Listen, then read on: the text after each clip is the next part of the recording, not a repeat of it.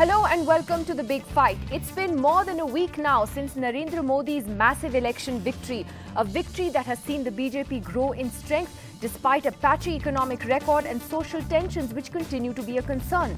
This was an election that saw the BJP emerge as the most preferred party among first-time voters and also the most preferred party among youth cutting across different castes. Yet, there was much shock in the opposition and among India's liberals at the poll results.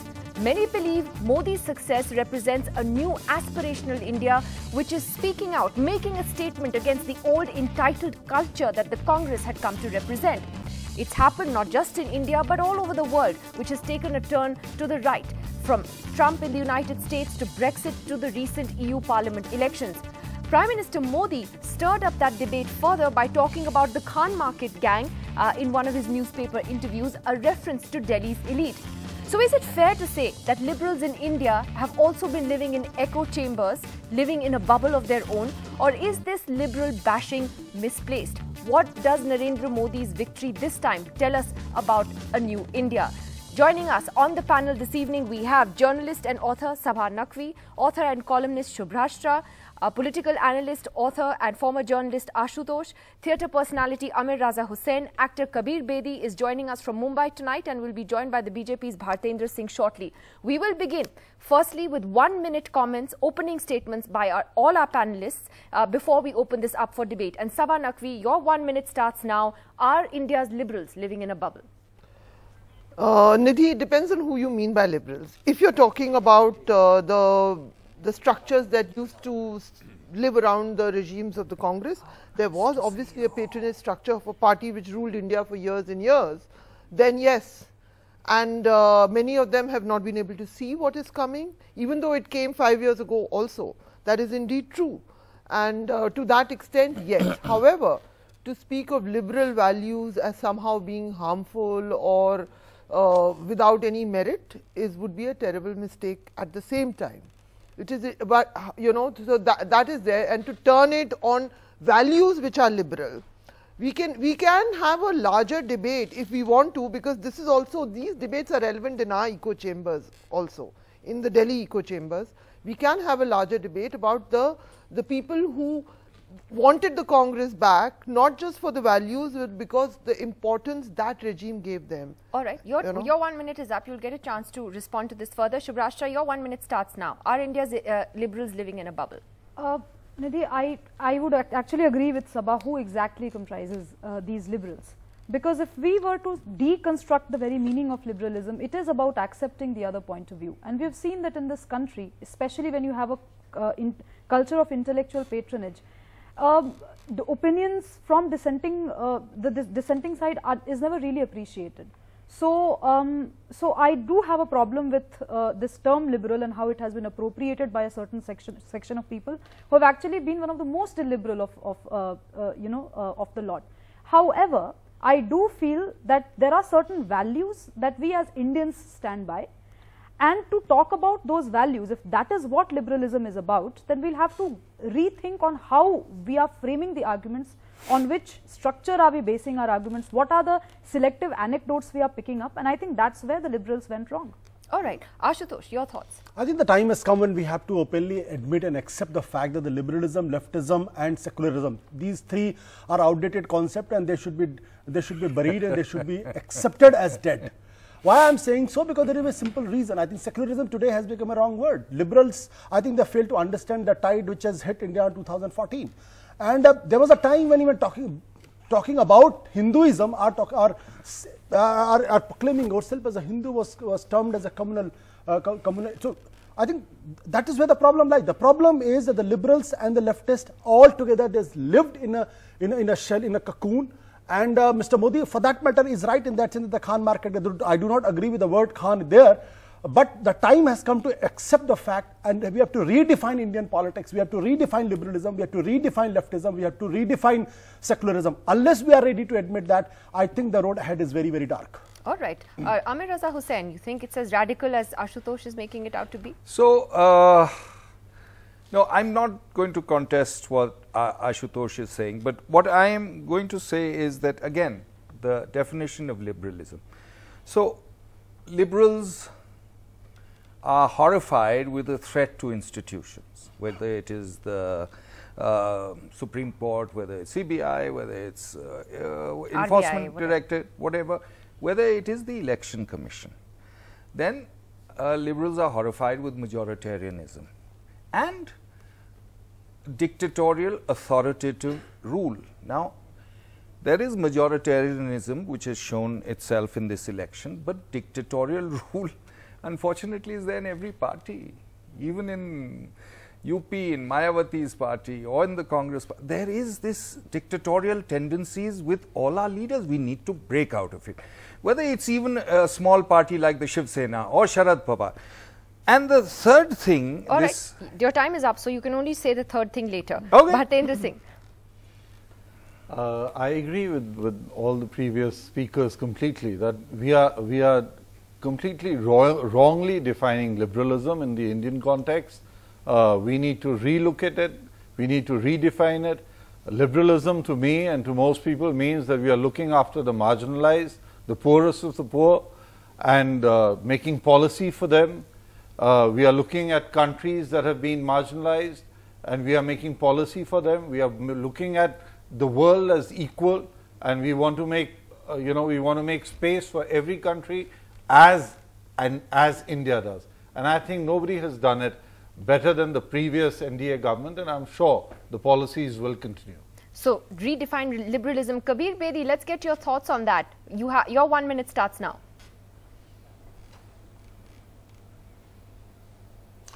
Well, I think the Liberals were certainly living in a bubble, and I completely agree that I'm getting feedback in my ears which is very distracting to me, of my own voice, coming late. Can I start again? Please go ahead. Sorry, we'll just fix that. You know, what's bothering me is good governance won, bad propaganda lost. And essentially, there's a group of liberals that propagated this bad propaganda. I think we all agree that liberals is a very broad term and should not be given to every person who opposes Prime Minister Modi, because there are many liberals. I'm a liberal, but I support Modi. And therefore, there's a group that grew up sort of in the Congress mindset that wanted to demonize Modi from the day he came to power and looked for every excuse, every little incident that had a communal slant to it, and made it into a story that India had become this communal cauldron, India was being divided. And look what was done in the international papers. Rana Ayub, Atish Tasir, Guardian, all these people made it look as though India was in a state of civil war almost between Hindus and Muslims. This just wasn't true. Kabir Bedi, Bad propaganda your 1 minute is up. Your 1 minute is up. Won. I'm going to come back to you and actually use what you've just said to open this debate up to what Kabir Bedi said just now, that was it bad propaganda by some liberals about demonizing the Prime Minister that created this impression that there is a section of our people today, especially those who subscribe to an anti-BJP point of view, let's say, who are completely out of touch and not able to understand why he's won this election? So, Nidhi, I'd say that everybody is free to interpret things in this way, but personally, as a very hardcore reporter who's covered the BJP through a long time, who actually covers them, I feel that this, to just respond from an identity perspective, sometimes you miss what is happening. You actually miss the many things that are happening on the ground. I think part of the problem, one, we have spoken about the elitism of the old Congress structures. There is this other problem, the left, the influence of the left in intellectual establishments for good reasons. Some of the scholars are very good, but they have completely blank about cultural idioms. They traditionally don't understand these things. So, you know, I had gone somewhere where there was this analysis happening afterwards, and they went on about money and capital and all the various things. And I was like out of touch when I said, you must also analyze how Narendra Modi made people feel. Elections on this scale are also about emotions, if you're doing a dissection. So, I just found that because people were responding from their own positions, whatever old held position, there was a lack of comprehension. So, I don't want to pass judgment on anything, because there are people who feel completely paranoid And, you know, that's their perspective. You're on Indian TV. You're supposed to pass judgment. No, I won't. I won't do On that. something. I'll pass the baton around. No. Actually, Ashutosh, when Kabir Bedi says that, oh, you know, Atish wrote this piece or Rana wrote that piece, and that just gives this impression, you know, that India is at civil war. But that is a perspective that they have about certain things that have happened in the last 5 years, which continue to be a concern in the next 5 years as well. But I think the problem comes when people only look at things through that prism and don't want to, again I say, I still meet people from that sort of liberal space, to say in quotes, who are not able to understand this massive victory for Mr. Modi. No, see, not understanding the massive victory of Mr. Modi, I think there are a lot of people who are still living in the old world. That's my premise which I've been saying. I think the problem with the people like Kabir Bedi is that they have become the prisoner of the propaganda. Mr. Modi is not born today. Mr. Modi was born in 2002 as a chief minister. And there is a reason if Mr. Modi is being criticized so severely. And I think if anybody, Mr. Lal Krishna Advani was not criticized so much. He also belongs to the RSS. Mr. Atal Bihari Vajpayee was not so criticized. He also belonged to the RSS. There was a time when Lal Krishna Advani was too criticized in 1991, 92. But if somebody is saying that Mr. Modi has been demonized, maybe a wrong word used, but Mr. Modi should have been criticized after 2002 riots. And it's not a creation of us or somebody else. Congress party still has not been forgiven for the 84 riots. So why BJP is and Mr. Modi are their supporters are living into a kind of word that no, don't say anything about Mr. Modi because Modi is above everything. He's the victim. He's not a victim. Let's admit the fact he is not a victim. He has used his victimhood as a beautiful propaganda machine and has successfully resurrected himself from being somebody who should be allegedly blamed for 2002 riots in 2014 as a biggest hero in Indian politics. Wait, Kabir Bedi, you want to respond to that? What Ashutosh says, that are you a prisoner of propaganda yourself? Absolutely, absolutely. I would like to respond to that. Because, firstly, I want to make clear I'm not a spokesman of the BJP. If Ashutosh remembers, when I got disillusioned with the Congress, I was looking for alternatives.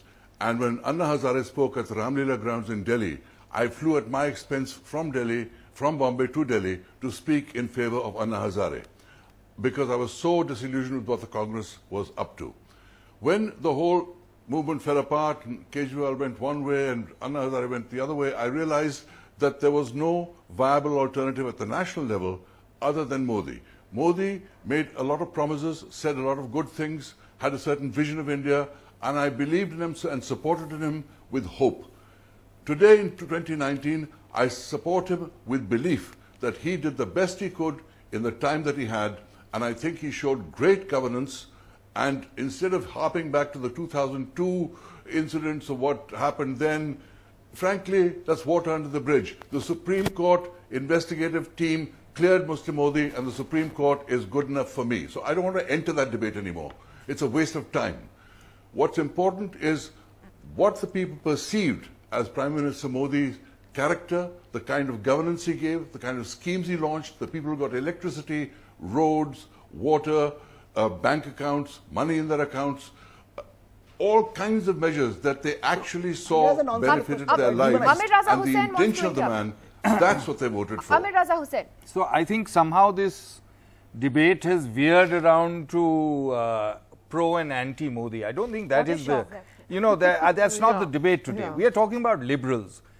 I want to bring up one point. You see, we have a democracy which is alive and kicking. It's a procedural democracy. It's a functional democracy. But it is a democracy in today's day and age which is a majoritarianism, which is representing the majority voice overwhelmingly. May not be a bad thing, but that is the democracy we have.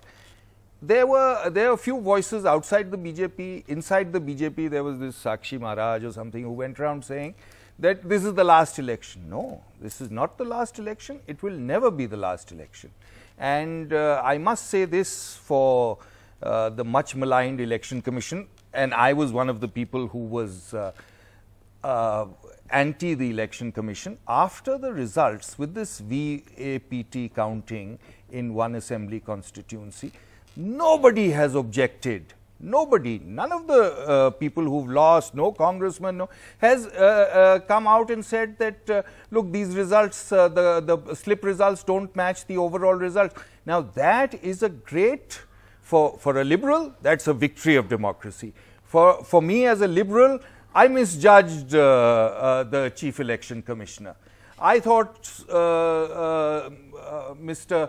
Sunil Arora was not on the right side, but today as a liberal I have to appreciate the man has done a fabulous job. He has killed forever this debate of using the machine, which is a phenomenal Not every thing. liberal agrees with you though. Sorry? No, they don't. No, they don't. I'm talking And about that's good. myself. Yeah. I'm talking about myself. I think the debate is buried because nobody in the opposition, no serious person from the opposition has come and said, no, in my election, my results did not match the slip counting. So that's one thing.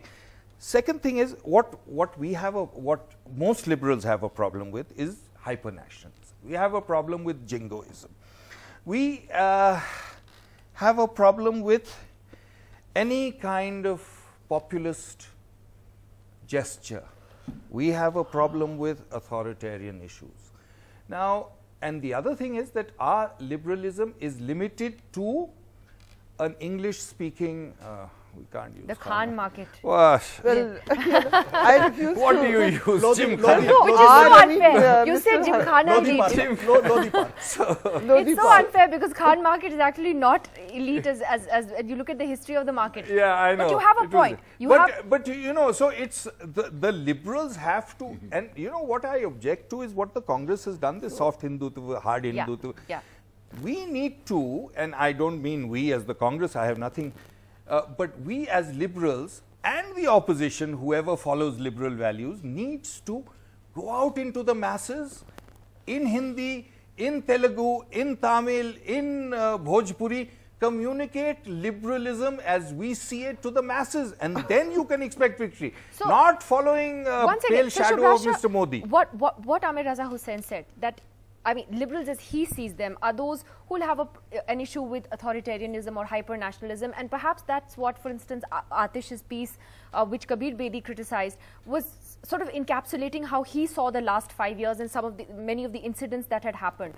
Are those not valid concerns, you think, that people should raise? I mean, that's a good thing to raise and a good thing to stand up and fight against. I agree with you, Nidhi. The only thing is, these days people are also looking at people who are trying to raise these valid concerns. Now, you have an opposition leader who goes and stands with the students of JNU, who raised certain slogans and was a part of public liberalism record. involved with sir, personalities. please allow me to, No, I mean, sorry, I actually please go agree ahead. with you, but I just want to bring in some Please nuances. go ahead. let her finish. Yeah. Please go ahead.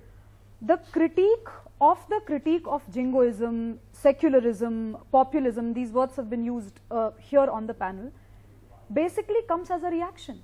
Nobody disagrees that we should not be a sober country which believes in a nuanced debate. I mean, historically we have been a nation which has believed in a nuanced, balanced perspective. But what do you do when historical injustice is done not just to an ideology, but to incidents which are as recent as the violence in Samajwadi Party ruled Uttar Pradesh government? I mean, the doyens of secularism kept absolutely mum there. The doyens of secularism were absolutely mum when Ankit was murdered by a group of certain section of minorities in this country. People see through this hypocrisy, Nidhi, today. We may not agree on this panel, but they do. Now, something was said, one of the panelists mentioned that liberalism is dead. So, liberalism is not dead. There has been a death of the narrative of certain illiberals who have cloaked their narrative in very, have sugar-coated their narrative. The other thing is, Mr. Modi was not born in 2002 even politically. Mr. Modi was born decades before 2002. Figurative. It is just that some journalists did not choose to decipher the mother-in-law, daughter-in-law equation on a prime time. Just that. So this is a historical injustice that I'm talking about. You and I may not be vocal about it, but there are people on social media today who have taken up this mantle to sort of balance out the narrative. So Okay, I think so the Ashutosh liberals and should then accept Bhartendra that. Singh. Ashutosh. See, I think that the problem is much deeper, and why I'm saying so. The problem is not about the BJP. Problem is not about the RSS. Their narrative has been since 1925. That narrative there, and the whole world knew this. The problem with the liberalism is that the liberalism has failed to understand the power of religion. They have not been able to understand that. They have, and in that context, you say, for me, liberalism, secularism, and the leftism, it has become synonymous in a way. The liberals have to understand the power of the religion. The liberal has to understand and define and redefine the Hindu-Muslim relationship. It's not black and white relationship, but in the last 70 years, they have shamelessly gone and appeased, done a policy of Muslim appeasement. Unless you accept that, secularism does not mean the negation of religion. Secularism does not mean a rejection of religion. Unless we accept that, how will we move forward? I'm appalled to say when Rahul Gandhi goes to the temple, everybody says he's adopting soft Hindutva. No, that's not soft Hindutva. It's better to be a religious, and you can be secular as well as religious both. Mahatma Gandhi's definition of secularism, Mahatma Gandhi's politics was not religious politics. It was a secular politics, but he was a Hindu per se. On a daily basis. So I must say, Nidhi, that I find it fascinating that people are thrashing around trying to figure out what's happening and finding new ways of trying to analyze it. What is happening right now is that the Nehruvian model that we believed in has been, it's being frayed, and it's now appears to have been fully buried. That is what is the crisis right now. So one is blaming. I entirely disagree with Ashutosh's formulations. I mostly disagree with Amir Raza Hussain there, but I don't want to take on these battles. I really believe people are trying to. I mean, for you suddenly to come here and say that secularism was appeasement, secularism was a badly conceived. The whole problem began in the Rajiv Gandhi era when they overturned the Shah Bano judgment and he played to clerics. Yes. That is what it was. And then after that is when the problem began, when they started to cater to clerics. As a value, secularism is a very good value. But to just, dump these very broad values and to put it like that in a program is, I don't think, the right way to go. And many liberals, as I think the gentleman on the corner said, anybody who speaks up for the poorer sections of society, I give a damn about my right or anybody's right to be in Khan Market or not. Anyone who raises voices for people who are, can I finish, who are marginalized, I care much more about that. And that is one of the things, as an observer of political science. So the BJP regime is, of course, they exclude many people. I agree with that. However, what we miss to see is the inclusion. The secret sauce is we miss to see the inclusion of the other. And Bhartendra Singh, I come to Ashutosh. Is that the biggest problem, that people, on the other side of the political divide didn't see that inclusion? When you look at the data of how people have voted, I said it right in the beginning, we have those graphics. Young people across castes have voted for Mr. Modi. First-time voters in larger numbers have voted for Mr. Modi. What explains that? At the end of the day, a lot of those on the other side of the ideological divide are not, they just missed that. They completely misread the mood.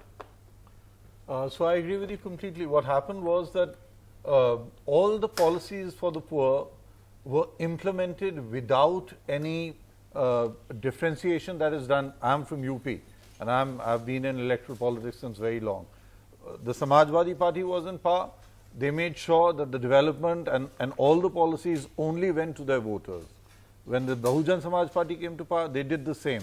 But when the BJP and the Modi government was in power, it was only for the poor. The lists were not made in Modi's government. The lists were made in 2011. But those lists, the poverty, the BPL list, the below poverty line list, all the beneficiaries were people who were not traditionally BJP voters. And therefore, this was the first time that people looked at the poor as poor.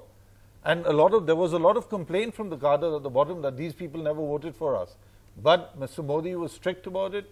The Prime Minister was sure that they had to be helped. We had to reach out to the poor and help them. And that's what you're saying. And this is what we missed. This is what everybody missed. That's what everybody missed. Everybody missed The other thing I would like to add is, I think I think the nationalist school has finally come of age. There were times when we were in college, and I'm happy to see most of us including Kabir, are from the same college. You know, all the nationalist writers were just brushed aside. When you say college, it's only one college. Then I'm also from that college. They weren't even accommodated, you know, if you wanted to talk about V.D. Savarkar and quote him, it was considered completely wrong. There's clearly a case here that sort of how we loosely define liberal India as the sort of ideological opposition to the BJP.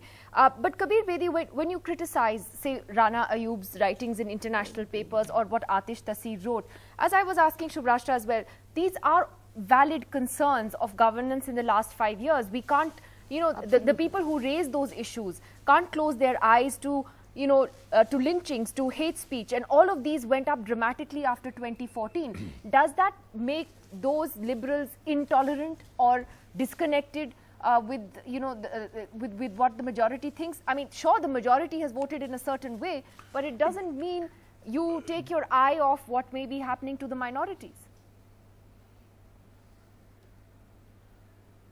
No, absolutely. You know, any single incident of communal violence or death as a result of communal tensions is sad, it's deplorable, and it's terrible. Fact is that in a country of 1.2 billion people, there are going to be instances of lawlessness. There are going to be instances of people going out of hand. There are going to be people that feel empowered in some way and go out and do terrible things. But if you look at the narrative in a wider perspective and say X number of incidents took place in a population this large, statistically they honestly become insignificant. And when stories are woven out of this to say that the whole country is in the grip of fear, that Narendra Modi will be elected, the whole country is divided, to paint this kind of picture of gross exaggerations of what is actually happening in India, that's what's wrong with the narrative. Is it a gross exaggeration? Sabha wants to intervene on what you just said. I want to say that to hold out One second, Mr. Bedi, because Sabha just wants to intervene on that point. Mr. Bedi, if I may and I'll come back to you on I just want to hold out that you cannot, I disagree, you know, you cannot hold out a few bylines and say, why did they do this? They have a right to perceive things in the way they want to. So I stand up, I mean, for their right to say all this. I do think, there is of course a concern, there is no Muslim elected MP in a country which has the third largest Muslim population. Of course, you know, those are concerns, and I disagree, Nidhi, that we should keep on naming. If they make this out to be the principal issue of the election, they are wrong. If they make this out to be the principal issue, see, Nidhi, let me again reiterate, with no disrespect to Kabir Bedi, I think Kabir Bedi has to come out of his house and go to the places and meet people. CSDS has recently come out in a post-poll survey, and it has very clearly said that India is divided between the majority community and the minority community. And you see the percentage of people who have voted, like Muslims, Christians, and the Sikh, all three minority communities, how much they have voted to BJP. None of them has voted more than 20%. And overwhelmingly, the Hindus has voted. So in which world Kabir Bedi is living in, I do not, I fail to understand. That's what I'm saying. He's a prisoner of the propaganda. He's a prisoner of the propaganda, and it's better that he should understand that. It's not about a one minor issue about no, Kabir Sahib, let me just complete. Kabir Sahib, let me complete. It's not about one minor incident. When Akhlaq is killed on the basis of his religion, the whole country has a reason to stand up and condemn and criticize. And the Prime Minister of the country sleeps for 10 days and waits the President of this country, Pranab Mukherjee, to criticize this. I think then I have a problem and I have an issue with that. My issue is entirely different. When I was talking about the liberalism is that I am saying the Indian anglicized the liberals, anglicized liberals, how many of them have a deep study of Shankaracharya? How many of them has understood Ramanujacharya? They flaunt that they have studied Kant, Hegel, Marx, Lenin.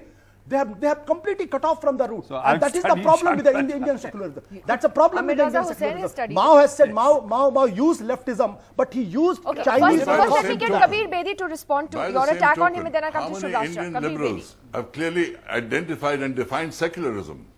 Sorry, Kabir Bedi, you wanted to make a point. Secularism has many, many forms. You know, in the Western societies, secularism is seen as equality of religions and one rule and one law, one system of laws governing all communities. Our secularism is different. Let me add one interesting point here. Secularism, the word secular was inserted into the Indian constitution by Indira Gandhi in 1976 during the emergency, and India, instead of being a sovereign democratic republic, was made into a sovereign democratic secular republic. And what this secularism is has to be clearly understood and defined, because secularism, like the word God, is different things to different people. And therefore, when we talk about secularism and the divide in the country because of it, we must understand what secularism we are talking about. So, may I respond to that? Yeah, okay. Okay, so, you know, of course, secularism has taken on a different tone and a different ethos in country, and secularism means different things in different places of the world. But one thing which secularism means all over the world is equality, and you can't change that. So the rest of it is all fluff. Equality? Equality. I think in Indian context it is sarva dharma sambhav. I think that's how Gandhi is defined, that's how the Vedas is defined. I think that should be the real ethos of it. Which also in its crux will mean equality. I'm sorry, but this whole talk about how left doesn't have an understanding of culture, and then somebody goes on to say that secular has been a part of our lexicon. It has not been. We have dharma has been a part of our lexicon. You have a concept where you respect other religions, you don't tolerate the other religion. This fear-mongering and this toxic misappropriation of the word secularism to further a very toxic and divisive agenda by a group of entitled illiberals in the country has reduced this entire debate to an akhlaq versus Chandan controversy, where we see that the akhlaq question, I mean, here is a journalist who has written a book, who doesn't perhaps know what happened, I mean, what have been the recent findings in the whole akhlaq case. My problem is that not with people standing up for certain values. My problem is cherry picking of selective narratives, which is why they have been defeated in the elections so badly. People do not buy this hypocritical stuff. I'm telling it out to you. I mean, just look at the response on social media to the debate today. And you can't say that social media does not reflect the collective ambition and aspiration of the people. You may have problem with the polarized narrative it has, but there is some valid truth out there. The other point which I want to bring to the table is Time magazine, after publishing that piece, and I don't agree with BJP going on and making a brouhaha about it. I mean, somebody wrote an article and the other person is totally entitled to write an article. You write a counter article. The point is, I'm just coming to the point of media. Time magazine had the intellectual humility to publish a counter piece on the very same platform. How many media houses in this country, Nidhi, would have the intellectual humility to do so? On a daily basis. I think on a daily basis, yes. You have to just follow the newspapers. You are still living in a bubble where you don't I'm not living in the bubble. Kind of I'm sorry, I'm not living in the bubble. But that's what it's there all the time. Nidhi, I just want to make a small point. I think. Let her finish. Let us just one more point. Yeah. Again, this whole question of majority and minority. I mean, I was working in Ladakh prior to, I mean, the latest assignment was Ladakh. None of the so-called liberals in this country ever raised any editorial question on how the Muslims in Turtuk village, which were the latest entrant to the Indian nation state, have been completely marginalized by the NC, by the PDP, by the Congress. Which political leader went and campaigned there? Ram Madhav. He comes from BJP, he comes from the saffron agenda, Sangha Parivar. The point I'm trying to make is these definitions have completely dismantled on ground. You have a Buddhist chief minister today in Arunachal Pradesh. He is a minority. You don't have a single Muslim MP in the BJP though. There are 303 MPs, not one is Muslim in the Lok Sabha. So, Nidhi, either... 1 in 351. So, Nidhi, are we going to then take this discussion to how many tickets were given? No. Because then let's also talk about because we're not getting into a debate on Hindu-Muslim here, but since you're making that point, I am pointing out to you the fact that there's also no... Yeah. I think liberalism and Hindu-Muslim should be separate compartments. Mr. Hussain, I'm just saying is that Muslims comprise the majority in the minority community. Where is the talk on the other micro-minorities? Why? The tribals of this country. How many tribals voted for the Congress and the other regional parties? I think first of all, it has to be made very clear that whether she considers that tribals are also not part of the Hindu fold. If that is, then I think it's a welcome on part of the RSS, something like that. You said that minority. If you mean Hinduism as a religion, so let me complete. If you mean Hinduism as a way of life, absolutely. So, Brasel, let me complete. I think, how will you believe this? you go on the street and you realize that there is a clear divide between the majority and the minority. You don't have to, you go and interact with the minority in this country, you realize how scared they are. The problem is, let me complete, the problem is that the RSS wants to impose its schizophrenia on this country. You read their history, 1200 years history, what happened in 700 centuries or the 800th century, none of my business. Today I want my employment. I want my history to be written in the proper perspective. I'm the one person who said that liberalism has a problem in this country. Now, if you want to tell me that liberalism, everything is wrong with the liberalism and everything right with the RSS and the Hindutva ideology, sorry, I have a problem with that. So you have to accept the fact that today the minorities are living in fear, literal fear. Don't impose your schizophrenia on this country. This government and this country. No, I worry for, look, I have a different thesis, but I don't want to use that, you know. Nidhi, I believe that the real crisis comes from the fact that during the founding of the independence of India, there was a partition when Pakistan became an Islamic country. There was a separate, we were the founders of India at that time, Jawaharlal Nehru, Gandhi and all, said India will be a secular republic. However, this is much before the BJP came to power. This is also indeed true that secularism began to be a sort of tokenism. Vote herding, vote collection, giving the clerics importance. You treat Muslims as if they're people in a museum who will come and vote for you. All that the Congress did. All of that the Congress has done. The problem, the parties which have been very, very badly let down, and even the left had this problem, their leaderships were made of elites. The left had the most sort of high caste elites running their leadership. All of these things have happened. And the Congress. So now, the crisis right now, there is obviously a concern in a healthy democracy, all Indians should be represented.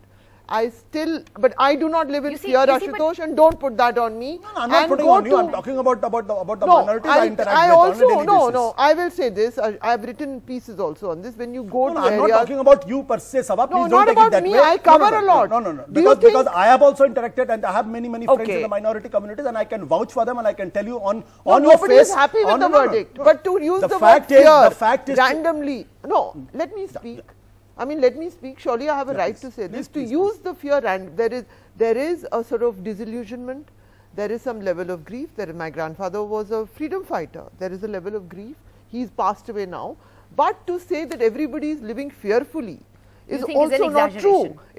I've written about it. You go to places like Muradabad and all, people are not fearful. They tell me, Madam ji, aap pareshan mat hoiye. People are not fearful. They want representation. Very different from what the narrative you're speaking of. No. I stand by every word I said because I've been interacting on a daily basis. And why I'm saying so, because while writing my book, I had done extensive survey and extensive research with them. Spoke to more than 500 people on the issue. And that's why I can tell you. And there are the people who are planning to leave their places. They are planning to go certain places. I'm not getting into that. The fact is that Sabha, I'm not intended at what she is saying. To it. But there is it's not nuance. Sabha, please accept this fact. It's not nuance at all. It's not nuance. Why should I accept it? Because you have decided. No, that is not decided. That I'm fearful. Okay, I'm going to weigh in on the side of Ashutosh. There is, to my mind, there is a huge fear amongst the minority community, especially in the north. I don't know about the south, but in Uttar Pradesh, in Bihar, there is a huge, well, there's no disillusion. There is a fear कि क्या होगा? Oh, इसके साथ हुआ है, हमारे साथ भी. There is a fear, and I think the Prime Minister has really taken the first step in the last few days. I got a piece of him talking about Ramzan and things like this. So I think there is a realization in the BJP also that there is this fear, and that fear needs to be addressed. And I hope they can address it in a more successful manner than it was addressed in the last. My question isn't so much about the BJP today. It is more about the other side of the political divide. Other side of the political divide is not concerned. No, exactly. So when these are legitimate issues that have to be raised, Amir Raza Hussain, the problem is the way in which they are raised or they're not raised at all. Do you remember, for instance, when the lynchings were happening in Rajasthan, when the Pehlu Khan incident happened, for instance, I remember the Congress party did not even send representatives to come to TV studios to talk about it. They didn't want to get into a debate about it. So who are the real political liberals in our country who will actually stand up for these liberal values where you're talking what you have here? That's it. That's so, it. I mean, politically who? Well, there are individuals in every party. Here's one from the BJP. Here's one. Bhartendra Singh? Huh?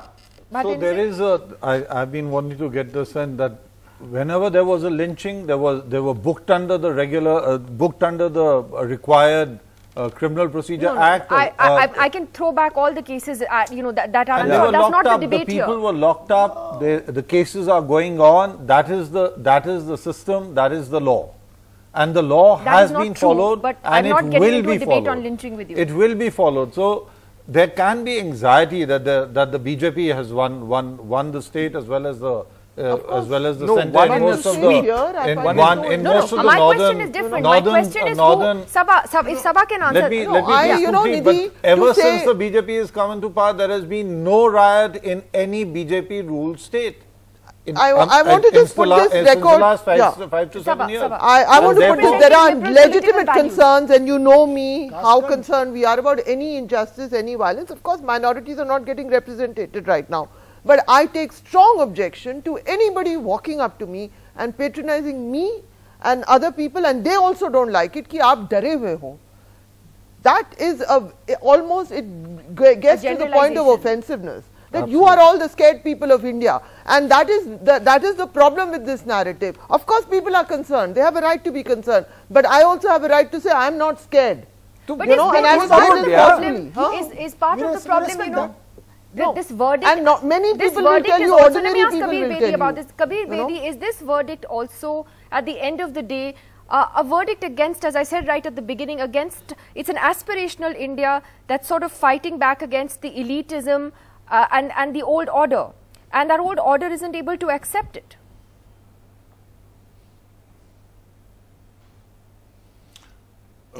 That's true in a way. But when you say the old order, you mean the people that are basically of the Congress point of view. Well, yeah, the Congress represents it. It's kind of feudal when you have a dynasty that, a dynasty that heads a political party. It's a very feudal sort of setup. There was certainly a rebellion against that.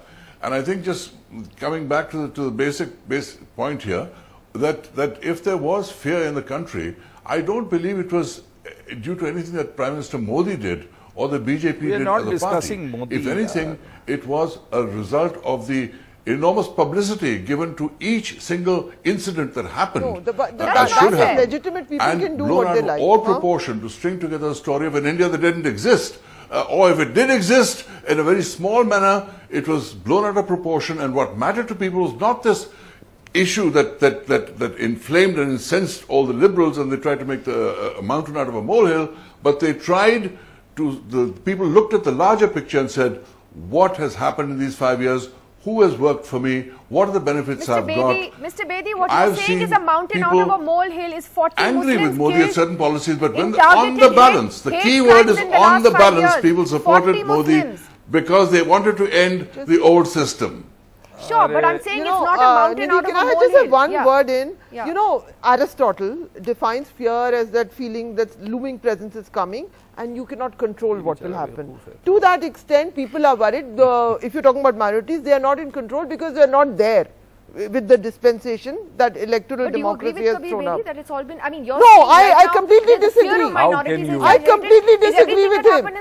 People have every right to flag the issues that they choose to flag. You cannot tell people that you are not concerned. What are you flagging? I mean, take a stand, Sabha. It's like finally take a stand and say not 40 Muslims were killed in the last 5 years. Of course I've taken a stand on that. Is a mountain out of a molehill? No, of course I have taken a stand on that repeatedly. But to paint that, Mr. Bedi is of the view that you should not be writing these pieces. I defend those who write them. They have every right to write them. Shubhrashtra. Yes, Nidhi, the problem is not with people flagging issues. Of course they have every right to write them, but at the end of the day, there has to be a word called on the balance. The electorate saw things on the balance and voted overwhelmingly in favor of Modi because that's what they saw. Why do we bring every argument back to the Prime Minister? You know, because this is an election that's about him. Shubhrashtra. Yes. Election was this discussion is about liberalism. It's related to the election only. Mr. Hussain, I'll tell you how it is related. when Nidhi mentions 40 Muslims have been killed systematically over a period of 5 years, there is a section of viewers, readers and people who genuinely are concerned about India and its larger values it stands for, who feels absolutely marginalized when other issues of Dalits being killed by Muslims are not raised. I am not saying whether it should be discussed or not discussed, but people, what Kabir Bedi put it as balance, I would want to put it out as editorial propriety. You don't mention that Muslims were killed by Hindus, because if you do, no, then you must mention. Subrata, if I may interrupt, Muslims are killed because they are Muslims. Let's understand that. If people get killed in violence, no, you are killing somebody because they're wearing it. So there is a subtle difference. If there is random violence and the you know the thing, you understand. Okay, let Subrata respond. Yeah. So this incident that I'm talking about, Sabha, happened in a tribal, in a tribal dominated area where a group of Muslims killed Dalits because they choose not to convert. What I'm trying to say is that there are all these toxic, vicious narratives. Ashutosh, please do some research after the program. No, can I ask? It's a legitimate question. Can I please complete my argument before satisfying your intellectual query? No. I will do that. I mean, I commit that I will also correct the factual errors in your book. But no, after that's a different thing altogether. Anyway, all right. The book is open book. You can correct whatever is there. The point that I'm trying to make is that instances of violence are horrendous. They should not be happening. But in case they are a part of our society. It's not that suddenly India has become divisive. As a society at granular, village level, people have lived in peace and people have had cultural civilizational conflict. Let's just accept it as it is. All right. The point is, how do we address it as intelligent, quick class editorial people? Ashutosh first. See, it's very easy to just brush aside issues. When the community is called termite, when they are painted as an internal enemy, there is n number of books written on this. How they have tried to, they have already taken Pakistan, now they are trying to, half the Kashmir is taken and now they are marching towards the Assam. There is a book, there is a book, there is a literature available. How do liberals raise these issues without getting boxed in? The problem is, the liberals have not read Savarkar. That's the problem. The problem is, what Savarkar thinks about history, what is his opinion about Muslims, what is his opinion about everything. They have not read it. They have not read Golwalkar. So it is, and now they don't know how to confront it. They don't know how to counter RSS viewpoints. RSS, have you not understood the RSS viewpoint? No, I understand the RSS viewpoint very well. In fact, I don't know if you remember in one of your shows, we had a couple of RSS people and nobody could sing Vande Mataram except me. And I sang the full thing. Well, I recited the full thing. On our show. He sang the whole thing. And I will not ask you to do that again. No. Thank you. I've done it once. I don't know it. So please. So she's being honest. I'll tell you one thing.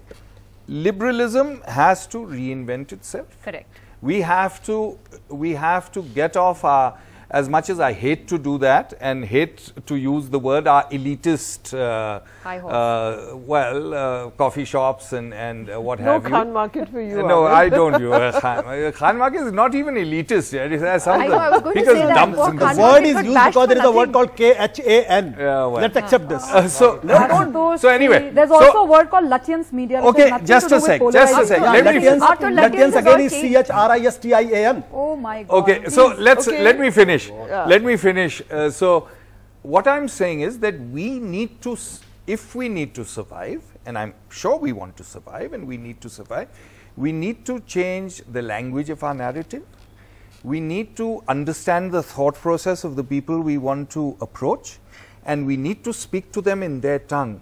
Enough of debating within ourselves. We are preaching to the converted. Yeah. We are already converted. We have to convert, whether it is BJP, whether it is Congress, whether it's Samajwadi, we have to convert them to a view of liberalism in their own language, in the vernacular, and get them to understand liberal values and understand that this is good for them. And can I say, and for the whole country. I would like the final comment as we wrap up this show, that one thing I've seen over the last 5 years is these sort of very black and white positions taken on both sides of the ideological divide. And yes, you know, when you say there are liberals, Shubhrashtra, she's absolutely right. I mean, even today, I have people who write to me on Twitter and say, why do you have an RSS representative on your show? Why do you have a BJP? I mean, come on, you may not agree with their ideology, but you have to listen to all perspectives. And I would, appeal to the same to the other side, to the right, to the BJP, to the RSS. You may not like what everyone says. Everyone doesn't have to agree with you, but please listen to what the other side has to say. Unfortunately, that nuance is completely missing in our discourse. What fun would it be without what fun? Yeah, well, we wouldn't have a big fight then if you had that. Thank you very much to all of you for joining us tonight. We'll see you again next week. Good night.